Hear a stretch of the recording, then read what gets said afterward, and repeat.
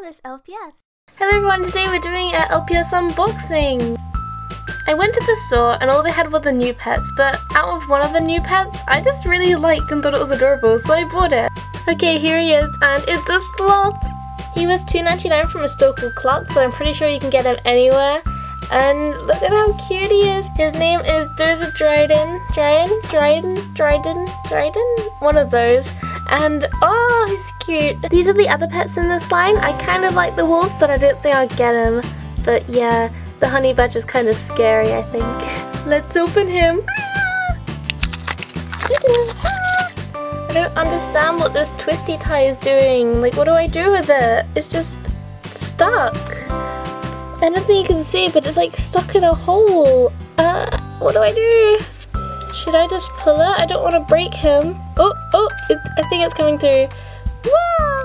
Yay! I got it out. We got Dozer out of the box. Yay! As you can see, his style is very similar to the old LPS, but the rest of them in the line aren't that similar.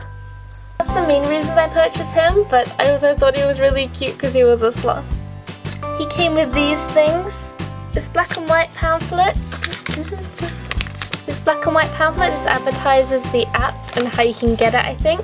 We also have this colourful pamphlet. This shows all of the LPS you can get. It's a very similar style to the old LPS with their numbers and the checklist, but they all have names, which is kind of odd. Here's our good friend Dozer.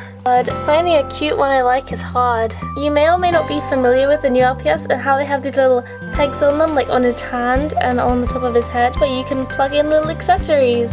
They use little plastic flowers or hearts or stars, but this little guy comes with this little thing, I don't know what it is. From what I can guess, it's like a little pink blanket thing, which I'm assuming goes in his hand. He's holding the pink thing, I don't know what it is. I don't know how I feel about this. It's a new experience for me. I just realised. His head does a 360. What is this? Whoa, this is a new world to me. A whole new world. I'm not really digging the blankets. I'm gonna... what? Oh boy. Don't you just love the new LPS? Is this meant to happen? I'm assuming... okay, let's try. Okay. He's together again. What the hell? Is that why this tie was in its neck? Is it because it's meant to keep it there? I really don't know how I feel about this. Are you meant to be able to like exchange heads and bodies with the pets? Because that is really freaking creepy.